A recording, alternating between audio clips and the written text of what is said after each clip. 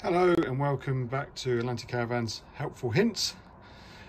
This one is all about why your Truma Ultraheat isn't working on 240 or electric. So when you've plugged in, it won't heat up the water, and there's, especially this time of year, the main reason for that is because when you disconnected the 240 at the end of last season, if you don't turn the water heater switch off, which in this case is this one here, when you then drain down the water heater, which is this one here, what then happens is when you plug in your caravan for the first time in the spring, if that water heater switch up there is left on, then the element will warm up without any water in the system, because by the time you've come in, put the water pump on, got all the water through, this has been heating up, and then what it will do is trip out for safety. It's like boiling a kettle dry, so it just does it to stop the thing from blowing up. So the way to solve this is to first of all isolate the water heater switch, which is that one there. It may well be somewhere else, it might well be down there or somewhere else, so you'll know where to turn your water heater on. So what you have to do is, once you've isolated it, you can also disconnect the 240 just to be double sure and pull the lead out of the caravan.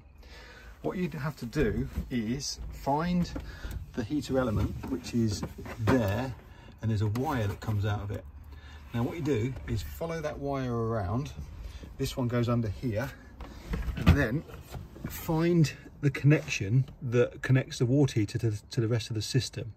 And 9 times out of 10 it's actually in a coffin shaped box which you can pop off, and inside will be this joint that looks like that. Then all you need to do is disconnect it and leave it for 15 to 20 seconds and then reconnect it together again. There is a little thing on the back there that you have to press to disconnect it, and then make sure it goes right in like that. Okay, so pull it apart, leave it for 15-20 seconds, reconnect it, and then that disconnects the earth from the PCB and then re-trips in the heater. So then all you need to do is make sure it's all drained back up again, so you've got water coming out the tap in a long stream, and then turn on your switch wherever that may be, leave it for 20 minutes to half an hour, and you should have hot water.